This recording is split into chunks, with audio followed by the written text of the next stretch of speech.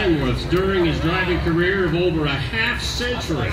I've had 4 Kenworths in my 50-year career of driving. To me, that says it all.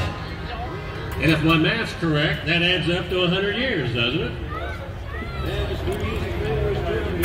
As it held on to the tub, license on to hear a lot of music, see a lot of sights. But if you tune into the Grand Ole Opry Saturday night, I will dedicate you a trucking song to which you can relate.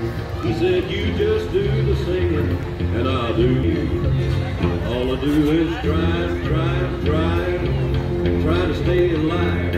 My mind. Next up, from Greenville, Texas, Dustin Pope, along with wife Morgan and their 10-month-old daughter, June Faith.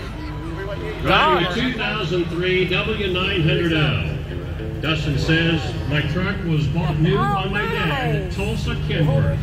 He was a die-hard Kenworth man. He bought at least 20 Kenworths in his life.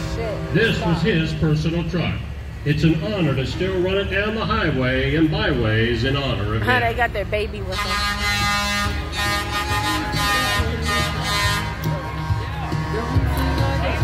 Shit, I got